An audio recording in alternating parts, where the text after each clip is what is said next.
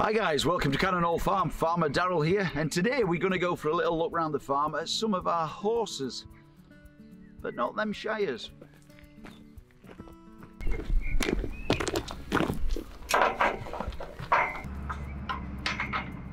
Right then guys, so here we are. You probably guessed it, total other end of the spectrum to shire horse, the Shetland Ponies.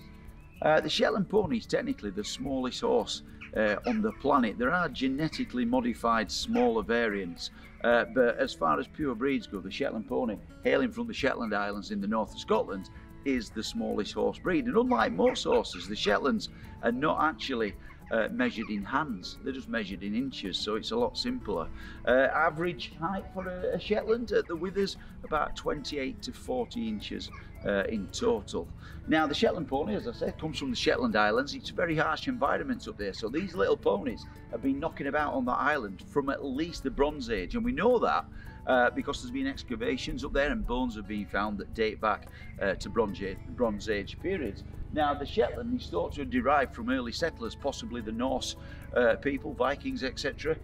Would have brought them to the islands, but they've also got a bit of Southern European pony in them as well, mixed with that of an old ancient Celtic breed. So their roots are really embedded in the history of those islands. And up on the islands, food is scarce, so these little fellas can survive on not much at all, and they're quite ingenious and inventive because they learn to forage on seaweed as well. Being an island, washed ashore, plenty of seaweed.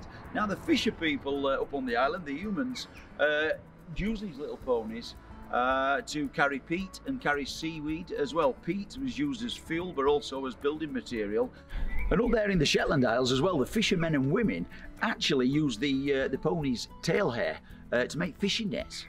So they were domesticated quite early on and became of good use. And moving forward through time, mining became a huge industry, especially in our part of the world, in Yorkshire. So these little ponies were exported from the island onto mainland Britain and used down the mines. And the main reason they were called upon to use in the mines, they're very, very strong. Despite their diminutive size and nature, they're very strong and hardy animals. Now they used to use boys and girls, believe it or not, right up to 1847, and the government stopped boys and girls going down the mine. So unfortunately, you might say, these little fellas replace boys and girls down the mine. Fortunately, they're no longer used in the mines, but as late as 1970 in America, they were still used in mines.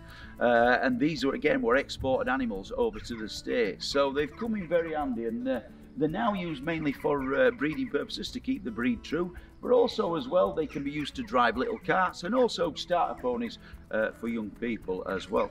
Right then, so that's a bit about the history of the Shetland ponies, but currently at Cannon Hall Farm we've got 5 breeding mares and 1 stallion. Now 4 of the mares, as you can see, are right behind me, and the stallion, I'm pretty sure most of you farm fans will have seen our stallion. That's John Bond's pony, of course, good looking lad. He's currently residing in one of the barns up there at the minute. The idea behind that is the more away from his lady friends he is, the keener he is when he meets back up with them. So that's what we're hoping for. Right then guys, so I do hope you've been listening, because as always I'm going to ask you the 3 questions. And our 3 questions for the Shetlands today. Firstly, how do we measure a Shetland pony? It's different to how we measure all the other horses, so bear that in mind. Secondly, in our part of the world, Yorkshire, what industry did these little guys work in?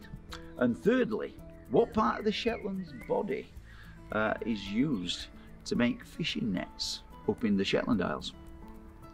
Thanks for joining us. If you've enjoyed what you see, then like and share as always, and don't forget kids, please send us some nice pictures of our ponies as always. Until next time, see you later.